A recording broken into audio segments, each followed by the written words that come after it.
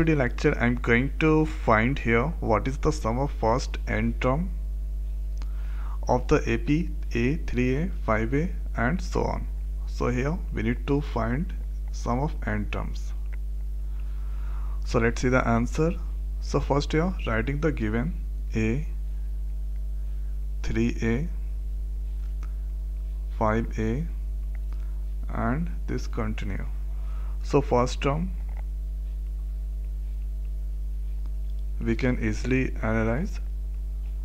So first term, that is we can denote with the A, the value is A. Now common difference denoting with D.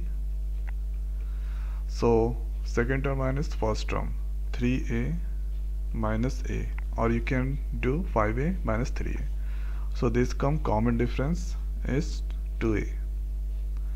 After that some formula that going to write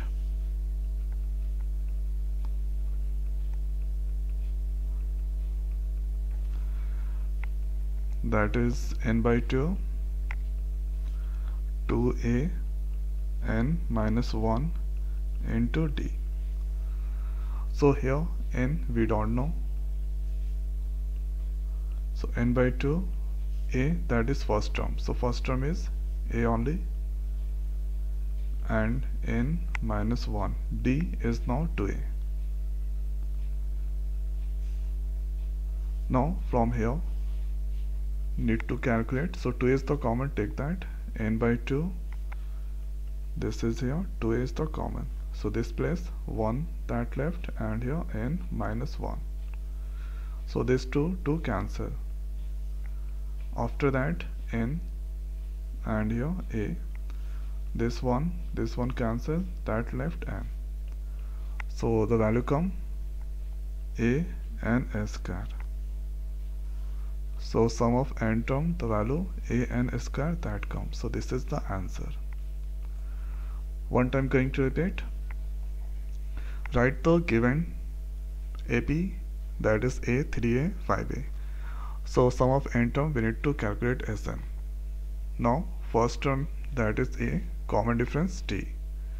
So D is second term minus first term, difference between two consecutive terms. So 3A minus A, 5A minus 3A, that come 2A. Use the formula, then put the value of A and D. After doing the calculation, then you can get A n s square. So this is the way we can find the sum of first n terms of this given AP. So now in this video it's over. So thanks for watching. See you next video. Thank you.